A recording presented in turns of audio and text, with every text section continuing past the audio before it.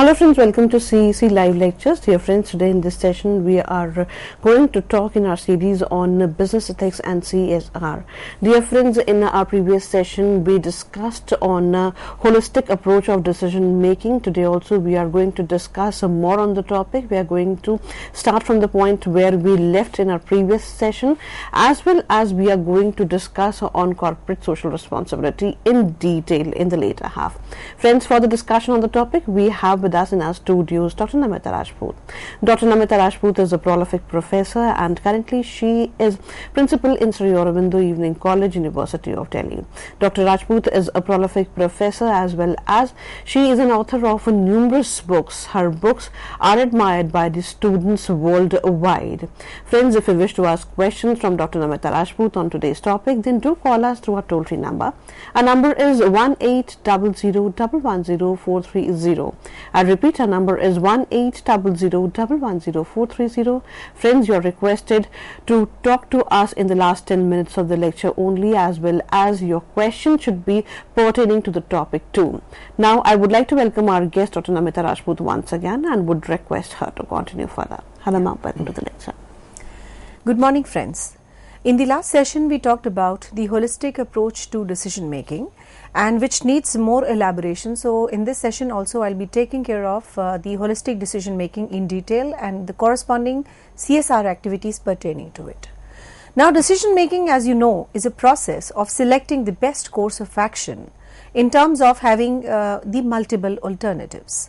Every decision making produces a final choice, and of course the final choice will depend upon so many factors which are ethically influenced, which are having a lot of diligence attached to it. It begins when we need to do something but we do not know what, like shopping, deciding on what to eat, where to dine, whom to vote in the election. So these are the examples wherein you need a diligence in taking the decision making, and this holistic decision making process which definitely helps us in taking the right kind of a decision. Now, definitely when you have large number of considerations, immense factors, so the decision making is a very difficult task. So you need a decision support systems. For example, you need nowadays we have the computer aided systems also, which help the decision maker in assisting the best decisions ever, and definitely the implications as far as the courses of actions are concerned are immense. Now, how do we take decisions? So there is a process attached to it. The first is how to define a problem. Any decision making starts with a problem. You have to define a problem. What is the problem is all about, the nature of the problem, the extent of the problem, the magnitude of the problem. The most significant step in any kind of a decision making process is about describing the decision, which is called as identifying the best desired outcomes of the decision making process. The one way of deciding the problem exists is to define the problem in terms of what we wanted and the expected situation and the actual situation is all about. A problem is defined as a difference between the expected or desired outcomes and the actual outcomes. This is a very critical consideration as to how one defines a problem, determines how one defines the causes and searches for the solutions. And definitely when you are identifying the alternative solutions to it, the decision making should not limit themselves to the obvious alternatives or has worked in the past, but one should be open to better alternatives also. So your domain should not be very narrow, the domain should be large, the domain should be broad, and only then the decision making and the outcomes which are desired would be the best as far as the decision makers are concerned. Because if we are narrow in our approach, if we are very conservative in our approach, the desired outcomes which we are looking for are difficult to achieve. Now, definitely they consider many alternatives in this regard, and realistically the decision maker should consider more than 5 alternatives in most of the cases, because if we are only considering very few cases, then of course it is very bad as far as the decision making is concerned, because when you have open choices, the decisions which you will take will be better. Now we have the next step, that is you have to evaluate the various outcomes and identify the various alternatives. There are so many alternatives which we are looking for, and the alternatives have to be analyzed with due diligence. The analysis and the evaluation of the alternative is the outcomes of which will give us the best way to achieve and to go in for the best decision making. Now, evaluating the alternatives, the decision maker should look for the positives and the negatives of each alternatives, and you have to weigh that whether taking one way is going to have more of the positive outcomes or not. And obviously you have to see the confidence scores attached to the various alternatives taken into considerations, and definitely the scores which are more, the positive scores which are more, will attach more value to it, and of course will be taking care of the alternatives which are best for the decision making. Now is the time to take a decision. So the fourth step as far as the decision making process is concerned is all about now making a decision. Now you have defined the problem, you have taken into consideration the various parameters, you have evaluated the alternatives. Now is the time to take the decisions. So making a decision after evaluating the alternatives, the desired outcomes, etc. The managers screen the non-feasible alternatives and select the best appropriate alternative that will help to achieve the desired objectives. The alternatives can be selected through the various approaches. The first is the experience. Now, there is no substitute for the experience. Experience is perhaps the most important thing which has to be embedded in mind primarily to take any kind of a decision making. The past experiences, if we have, they serve as a guide to take the best decisions ever. And the second could be experimentation. The experimentation is all about each alternative is put to practice and one which is more suitable is selected. This method is costly, and implementation of every alternative to decision making situation involves a heavy capital expenditure. Testing each alternative therefore is not possible. Also, this method may be suitable in the present circumstances also. The selected courses of action should meet the future requirements also. The next is your research and analysis. Now, basically, the research and analysis will help us in searching the impact of the future variables on the present situations. You have to apply various mathematical econometric tools which will help in finding out the best suitable alternative.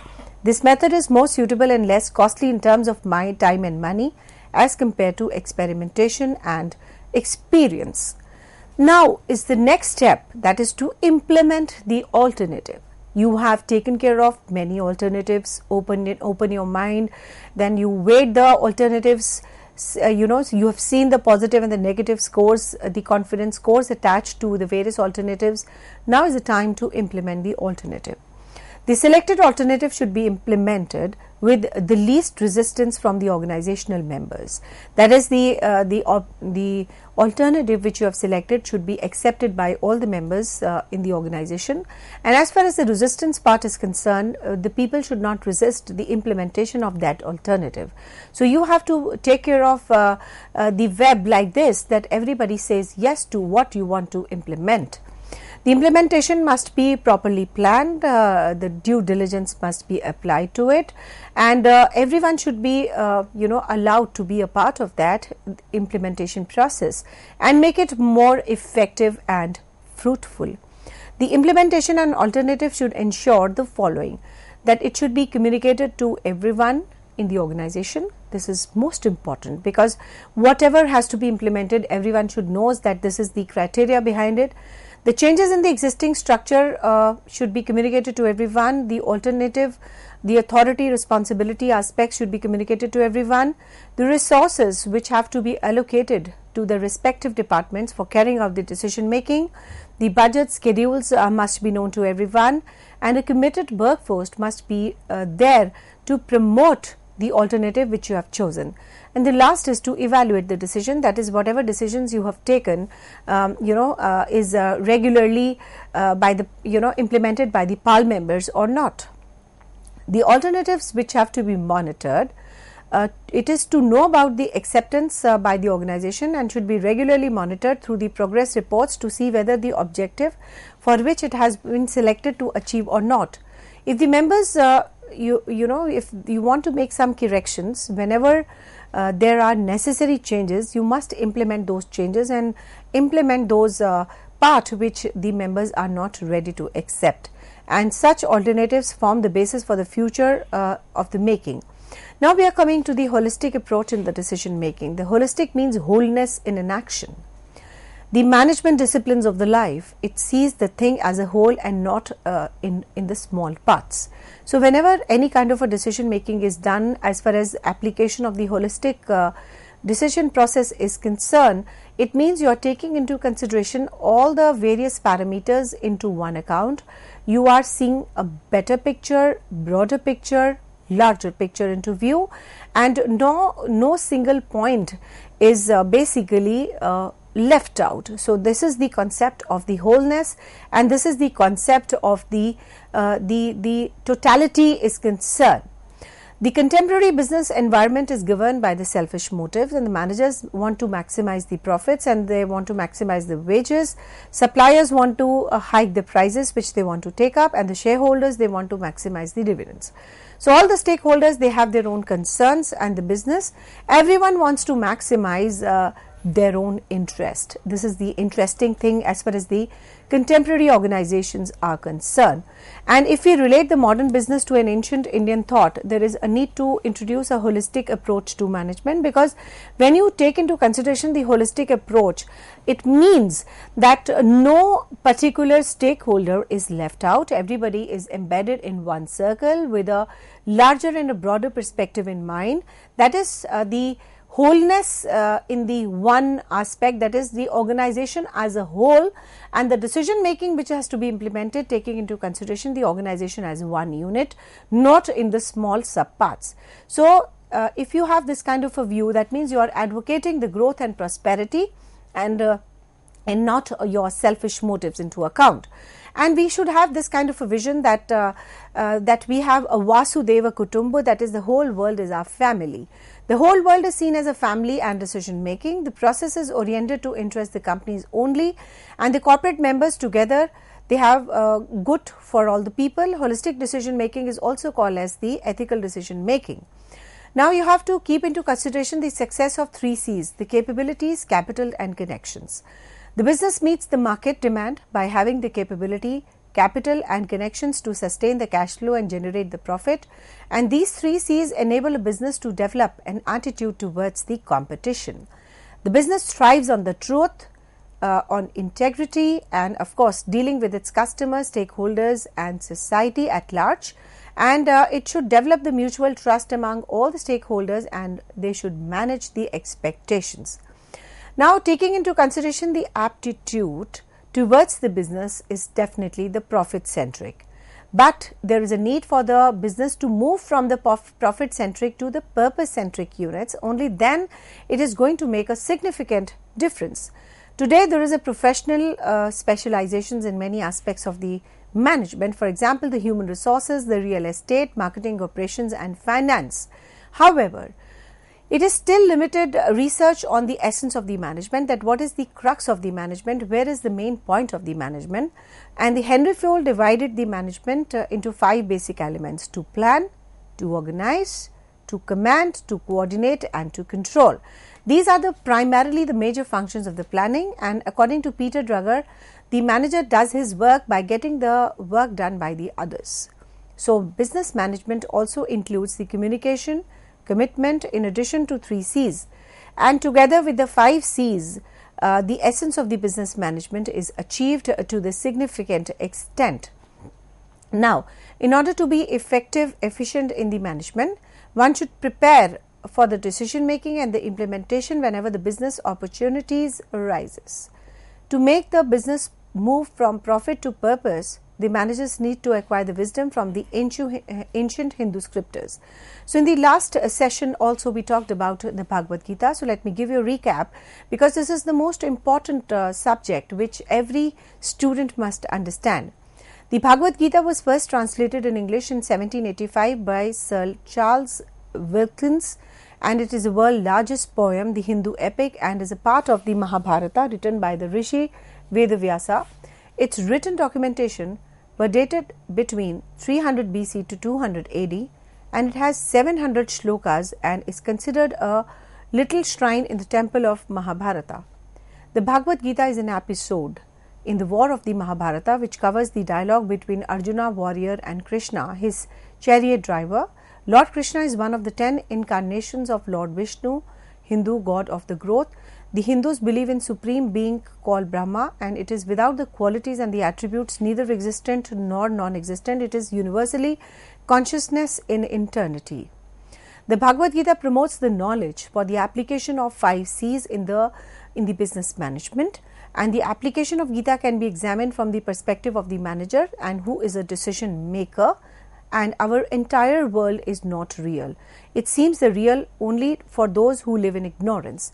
It is bound by endless chain of cause and effect, that is the karma, to cosmic process called samara. Salvation or moksha is achieved through wisdom when the people forget their egos and achieve a perfect bliss. Hindus divide human efforts into 4 categories: the Brahmas, Kshatriyas, Vaishyas, and Shudras. Through each category is unique in itself, and the quality of the individual action lies in the motive or desire that promotes the action. Now, basically, the actions are the wisdom oriented, definitely, and are not ignored by the knowledge, and that can be acquired by learning. Wisdom is brought out of the insight. Brahman is the divine trinity comprising of Brahma, that is the creative force, Vishnu, that is the perversive force, and Shiva, that is the destructive force.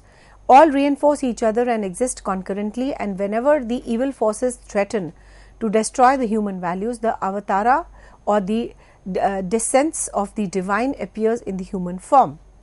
In the Gita, Krishna represents the embodiment of Vishnu to guide and awaken the world, then to instruct.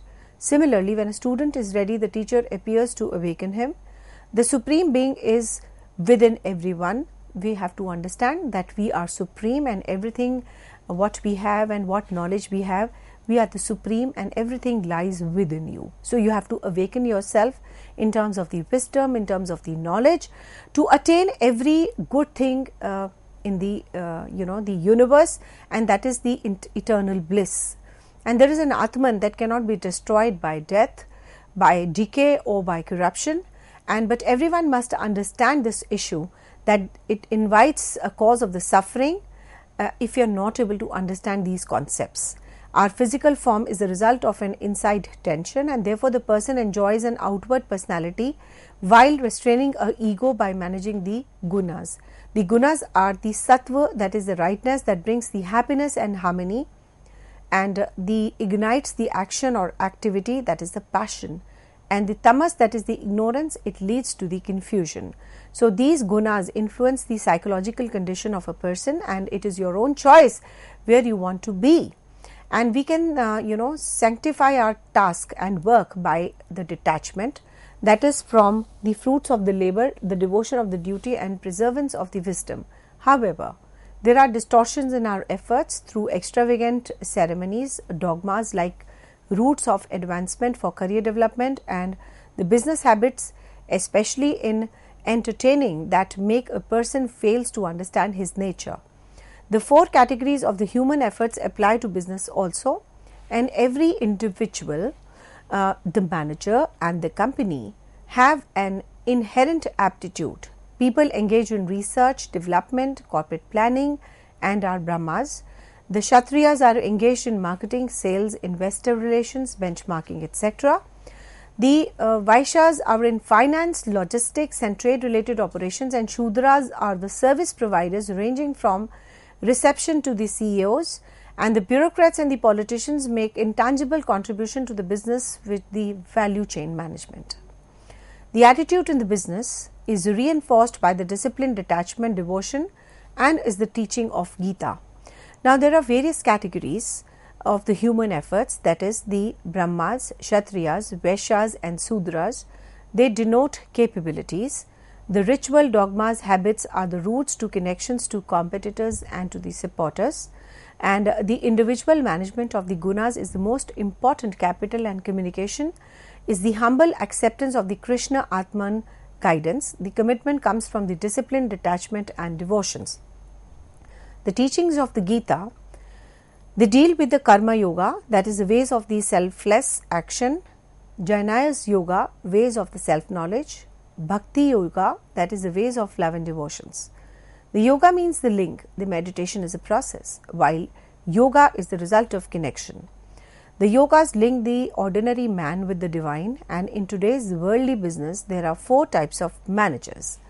Those who believe in doing right things and resist the change, and those who relish the change and believe in doing the right things, those who represent change and also get others to do the right things, those who complicate the issues about being right, and all these managers have to optimize their 5 C's to increase the company's profitability and productivity.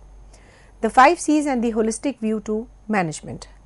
The application of 5 C's, that is the capital, capability, connection, communication, commitment. It can provide a holistic view to the management in the following ways. Now, what is capital? Capital comprises of money, men, material and methods, and their optimum combination is determined by the business motive. This combination is expressed in the business vision, mission and the core values. They have to be implemented with passion, compassion in order to increase the productivity. Otherwise, the capital remains a mere resource. Gita specifies the use of the capital in the business through the following teachings. Nothing is ever lost in the following one's dharma, but competition in another dharma breeds a fear and insecurity. While applying this teaching to the business, the entrepreneurs should think of only those contributions to the entire industrial growth. This will justify the existence of every business. Every business should explore its core competence and intellectual, the capital. If every business explores and focuses on its own strength, it will promote the entire corporate world. Unhealthy, cost-cutting, throat competition is very harmful for all the organizations, for all the companies, and they will find it difficult to sustain themselves in the long run. So, the crux is what? The crux is that one has to consider one's own dharma rather than in competition than the other dharma. So, what is the connotation and the concept and the essence of application of this in the business world? This signifies that if you concentrate on your own business rather than taking into considerations what others are doing, this is definitely going to make your own business wonderful, because you're putting your all positive energies into your own business rather than having a cutthroat competition, having a the bad the concept as far as the other business is concerned. This is absolutely wrong.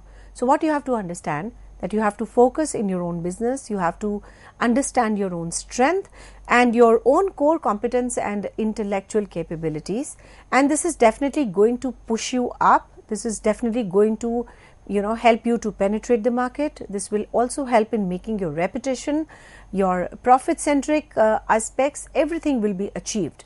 But you should not be putting yourself, your resources, your energies, they should not be diverted and directed in a wrong direction, that is putting the cutthroat competition or maybe some cost cutting aspects. So this is not going to give you any kind of a mileage.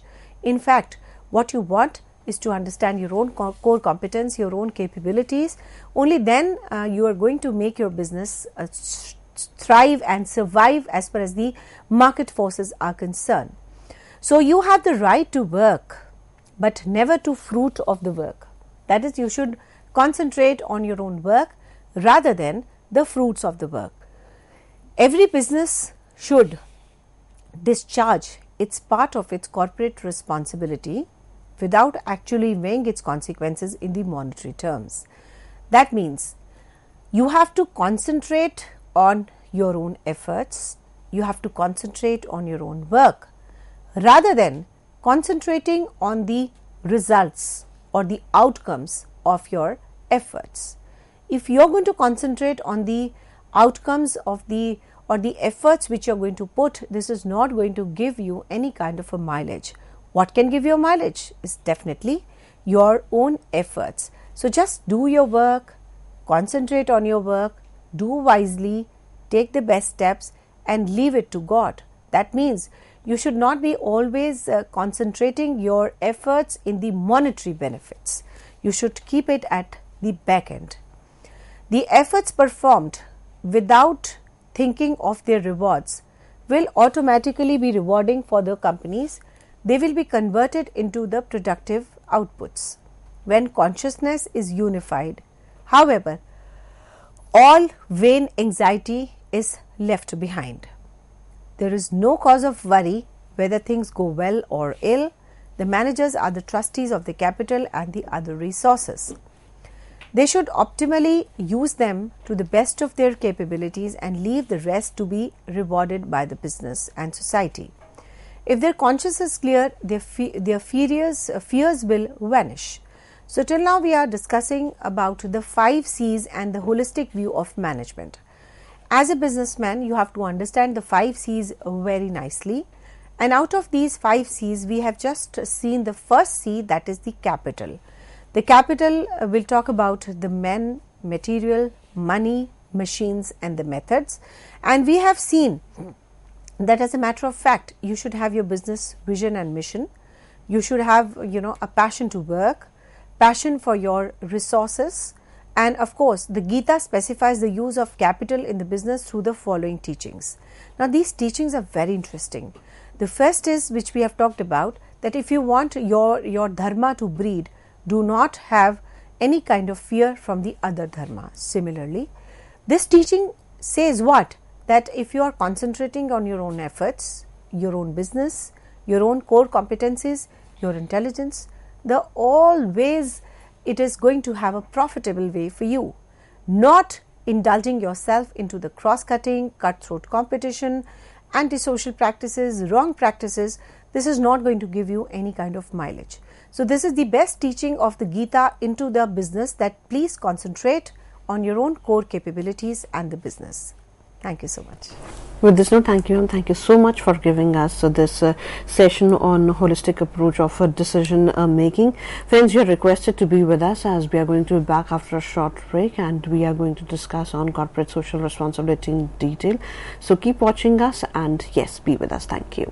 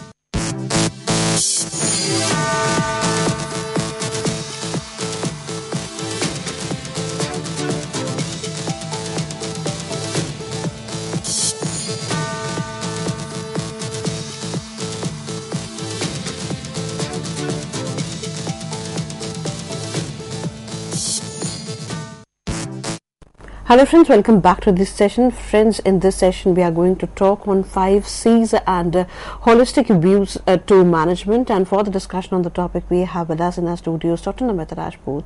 Dr. Namita Rajput is a dynamic professor and currently she is serving as a principal in Sri Aurobindo Evening College, University of Delhi. Dr. Rajput has immense experience, and through her experience we always get in-depth knowledge on various topics of commerce as well as management too. So friends, if you wish to ask question from our expert Dr. Namita Rajput, then do call us through our toll-free number. Our number is 1800110430. I repeat, our number is 1800110430. Friends, you are kindly requested to ask questions relevant to the topic only. Now I would like to welcome our guest Dr. Rajput once again. Hello ma'am, welcome back. We are going to talk on 5 C's and the holistic view of management. Now there are 5 C's which are most important. We have first the capital, capabilities, connections, communications and commitment. So you will be amazed to see that what epic Bhagavad Gita is having for us as far as the connection of these 5 C's and the teachings of the Gita onto the implementation of the management is concerned. Now the first is the capital. Capital, as you all know, is a man-made resource which talks about the money, men, material and the methods. Their optimum combinations is determined by the business motive. Like if you are having the best combinations, the profits are on your way. This combination is expressed in the business mission, vision and the core values. They have to be implemented with passion, compassion in order to increase the productivity. Otherwise, the capital resource is a mere resource in itself. Gita specifies the use of capital in the business through the following teachings. Nothing is ever lost in the following one's dharma, because you are concentrating on your own dharma. So what you want is that the teachings are coming from your own dharma, you are following it, so you don't have any kind of a fear. The fear comes when you are into the competition in another dharma, and it is actually breeding the kind of insecurity and a kind of a fear. So now apply this teaching on the business. What is the essence and nuance of this? Like, if we are concentrating on our own core competence, intelligence, we will definitely come out and we will be on the road of the success. But yes, if we are moving our business as to what others are doing into useless cost cutting or a cutthroat competition, using malified intentions, using malified practices, it is not going to give you any kind of mileage. So the essence of the Bhagavad Gita teaching on to the first 5 C of the holistic approach to decision making, that is the capital, that you should concentrate on your own core competence, intellectual abilities and the power. If every business focuses on its own strength, it will promote the entire corporate world. Unhealthy cost cutting, cutthroat competition is very harmful to all the companies, and they will find it difficult to sustain themselves in the long run. You have the right to work, but never to the fruit of the work. Every business should discharge its part of its corporate responsibility without actually weighing its consequences in the monetary terms. Efforts performed without thinking of their rewards will automatically be rewarding for the companies. They will be converted into productive outputs. When consciousness is unified, however, all vain anxiety is left behind. There is no cause of worry whether things go well or ill. Managers are the trustees of the capital and the other resources. They should optimally use them to the best of their ability and leave rest to be rewarded by the society. If their conscience is clear, their fears will vanish. So what is the essence? The essence is that 1. We should concentrate on our own strength. 2. We should not be bothered about our competitors. Number 3. We should not be concentrating on the monetary benefits. We are just concentrating on fully and optimally using the resources, the capital, the men, material, money which is available with us. Rest, we have to leave it on the society to see that how well we are managing, how well we are responding to the corporate social responsibilities, and the destiny will decide on its own. We should not be only concentrating on the monetary benefits. Rather, we should, the ways which we are performing, the ways by which we are putting our business should be correct morally. Second C, when you talk about the 5 C's, is the capability. As the name suggests, the Gita specifies the importance of capability in the business through the following teachings. Now concentrate on the teachings which the Bhagavad Gita is giving us. Then we will implement this in the business world. Reshape yourself through the power of your will. Never let yourself be regarded by self-will. The will is the only friend of the self, and will is the only enemy of the self. So what is this? You have to reshape yourself. You have to reorient yourself. You have to revisit yourself. You have to make your own objectives, reframing them in a correct form, shape, methods. Because reshaping yourself through the power of your will, never let yourself be regarded by self-will.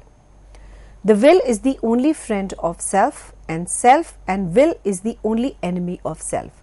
So what you have to do is you have to make yourself selfless. You have to make your will selfless, etc.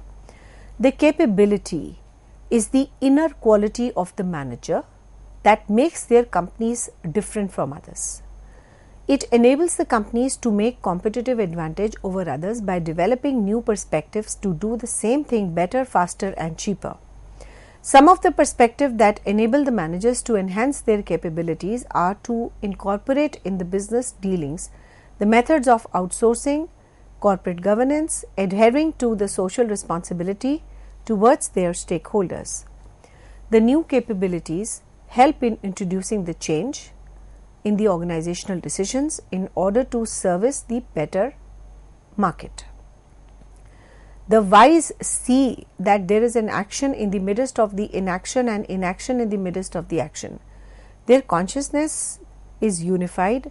Every act is done with a complete awareness. Managers are completely aware of their actions, whether they are right or wrong, and of course, they should never be satisfied with their work in pursuit of searching for the better options. They should be constantly in look for some better decisions and should not be concentrating on just one decision making. They should be constantly in look for better and better decision making by applying the judgment, diligence, etc.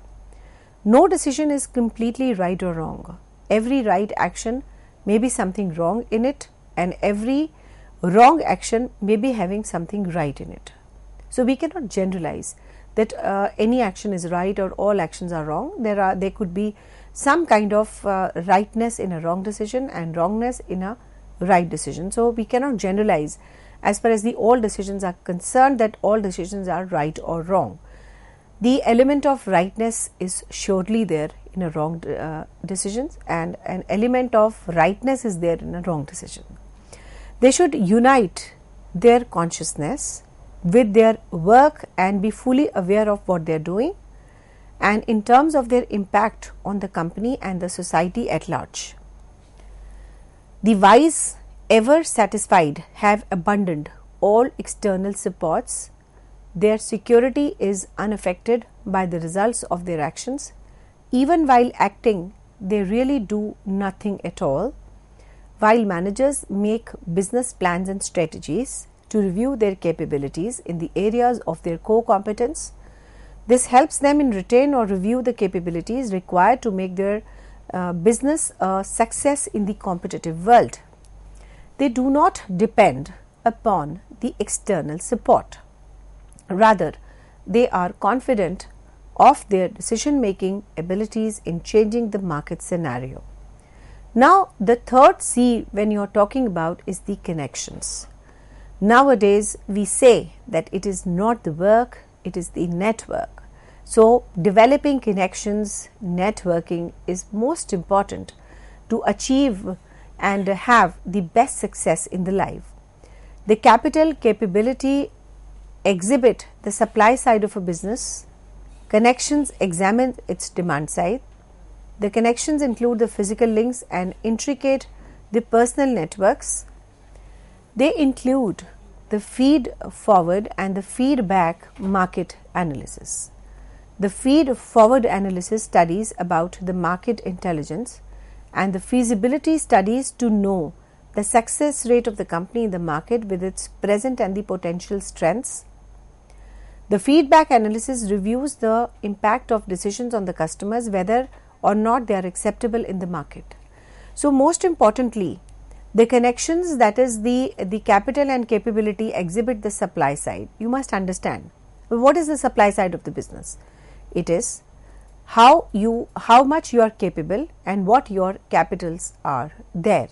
It supplies, it exhibits the supply side, whereas the business connections, etc., they exhibit the demand side.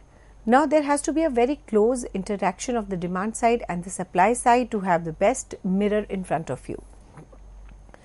They include the feedback and the feed forward. The feedback and the feed forward are the most important activities which the businessman has to analyze. The feed forward analyze studies about the market intelligence and the feasibility to know the success rate of the company in the market with its present and the potential strength. Feedback analysis represents and reviews the impact of decisions on the customers, whether or not they are acceptable in the market. Now basically when you want to see what you are, you have to see a larger picture in the society. So you have to see the basic acceptability in the market, whether your products are acceptable in the market or not. In this context, the Gita offers the following teachings with reference to their relevance in the business world, and we are now talking about the connections and how the Gita teachings are applicable to the business at large. Now every C has got one Gita teaching, Bhagavad Gita teaching into it, and we have to basically implement that in the business decision making. And these 5 C's are most importantly a part of it. In this we first took about that is the capital. The capital is basically you have to understand your own core competence. This is the teaching. And in the second you have to see the capabilities, that is how importantly you are capable to take any kind of decisions. The third is your connections. In this you have to see the feasibility, the feedback and the feed forward related to it. And now we are coming on to the Bhagavad Gita teachings and how they are going to impact. Now the Bhagavad Gita teaching which we are going to talk about now is Om Tat Sat. Om is a roadmap or sadhana, the spiritual practices. It symbolizes and specifies the states of consciousness which usually exist as realities. It purifies the mind and seeks the direct experience of the deeper truths. Tat is the supreme reality beyond human thought cannot think. Sat promotes the good and harmony.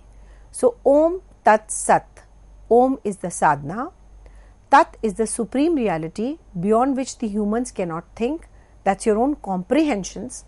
And Sat is basically to promote the good and harmony. So if you take in totality in one frame Om Tat Sat, it is the efforts which you put, your dimensions which you take, and what good you are giving to the society at large. So the managers who manages Om Tat Sat is fully aware of his consciousness and decides that their impact on the stakeholders. He practices this mantra and will engage in the persons who practices this mantra will never engage themselves into any kind of unethical practices.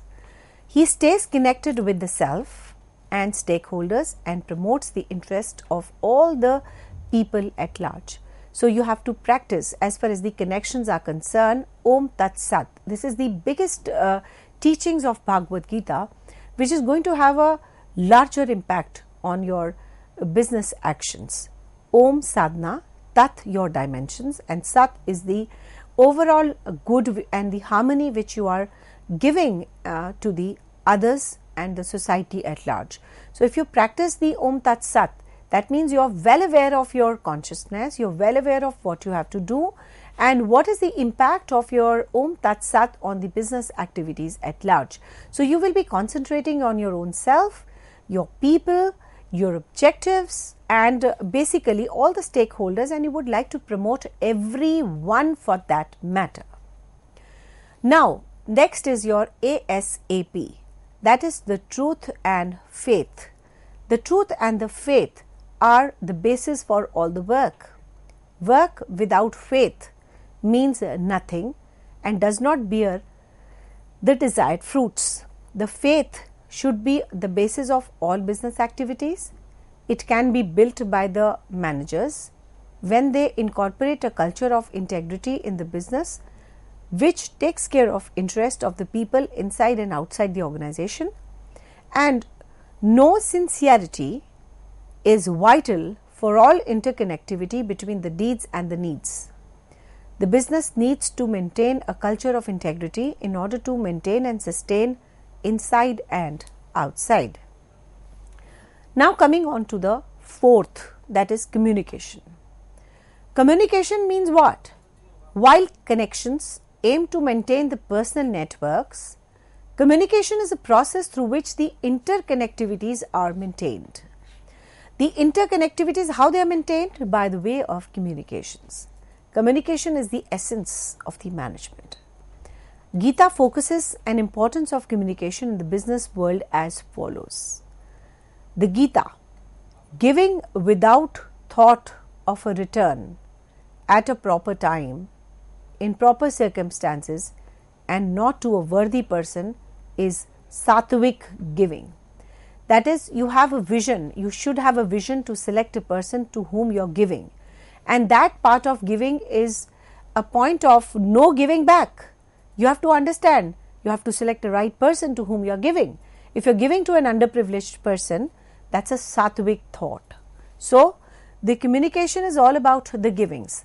The giving with regrets or in expectations of receiving some favors or getting something in return is Rajasic. Whereas, giving somebody without any thought that he would return back is definitely what is called as a Sattvic giving. So, the Bhagavad Gita gives us this teaching of Sattvic giving, a Sattvic thought, that you are giving somebody without having any kind of a thought that that person is going to give you back. So, that is what is called as a Sattvic giving. Whereas, if you give something in an expectation of giving it back, so this is what you call it as a Rajasic thought. Giving at an appropriate time, in an appropriate circumstance to an unworthy person without affection or respect is Tamasic.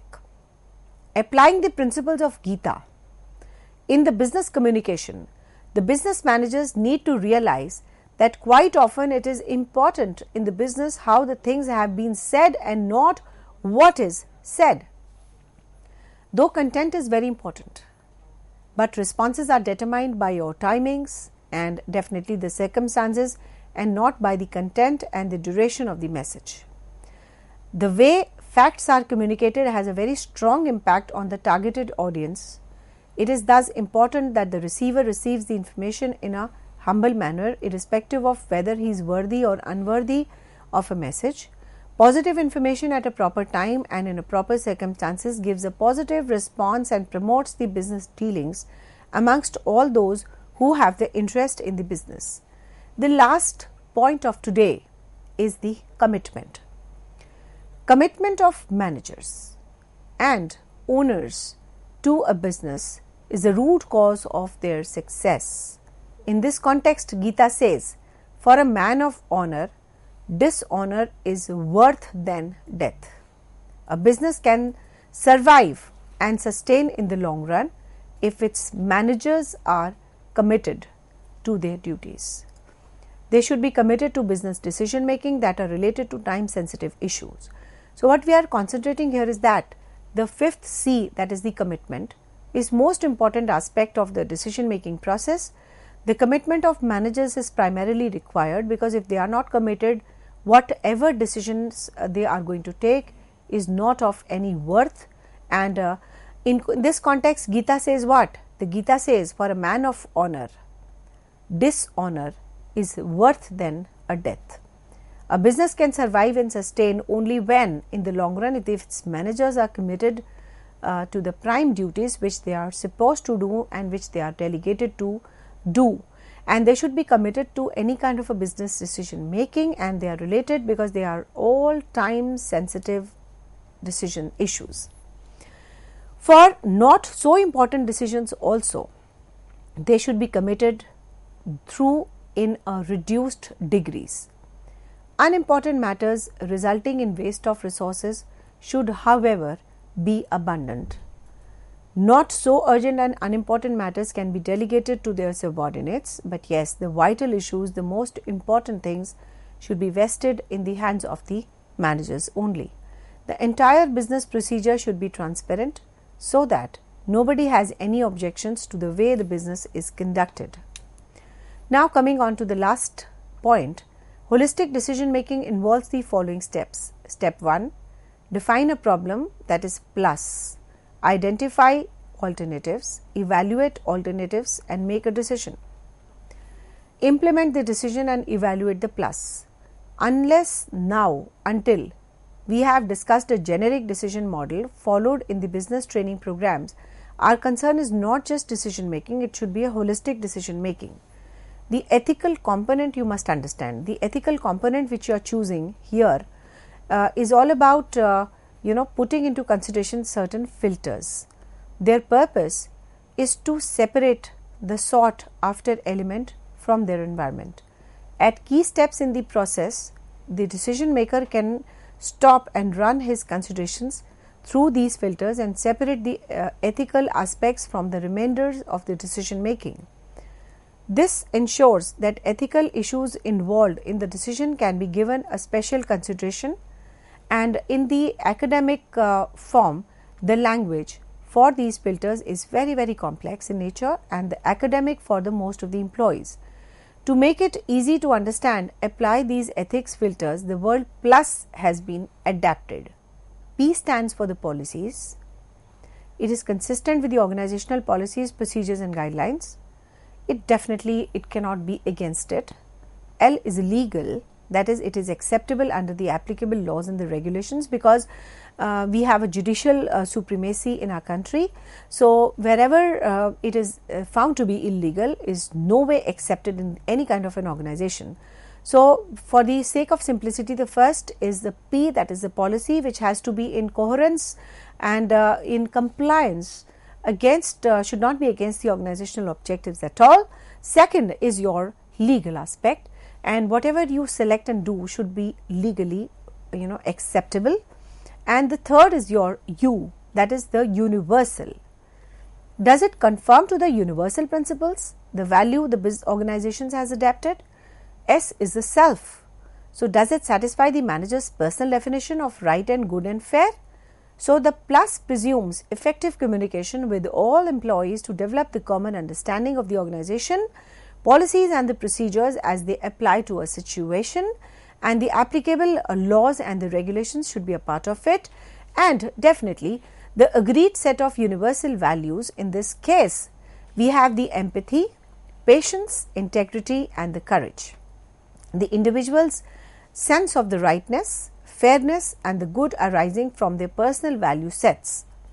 So plus also presumes a formal mechanism provided by the organization to allow the employees access to a definite interpretation of the policies, laws and the universal values when their own knowledge of these plus factors is insufficient for them to make decisions with a high level of confidence. So the plus filters work as an integral part of the steps 1, 3 and 6 of the decision making process.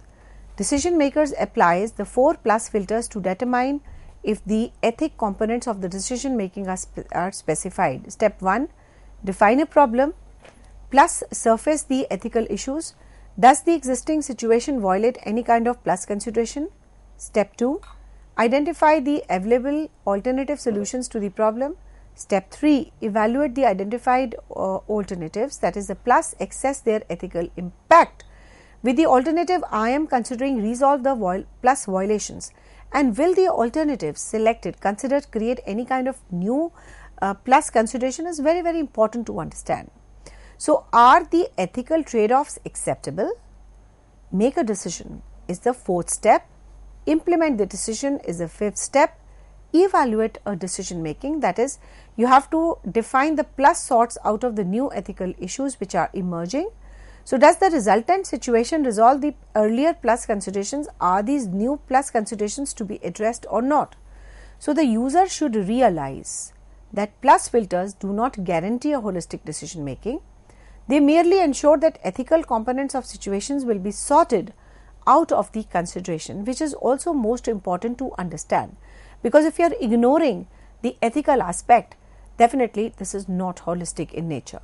So, the plus suggest a process of assessing the ethical impact of a decision making. Ultimately, whether or not the decision meets the ethical standards is a separate issue, but yes, the ethical standards of the organization or ethical decision making is a matter of personal responsibility. After all, ethics is all about the choices. So, holistic management is a value driven management which has the concept of values and ethics into it. Thank you so much. With this note, thank you, and thank you so much for giving us this session. Friends, you are requested to write to us at info.cec@nic.in for your any kind of query or feedback. We are going to meet again soon. Till then, take care. Goodbye. Thank you, ma'am. Thank you once again.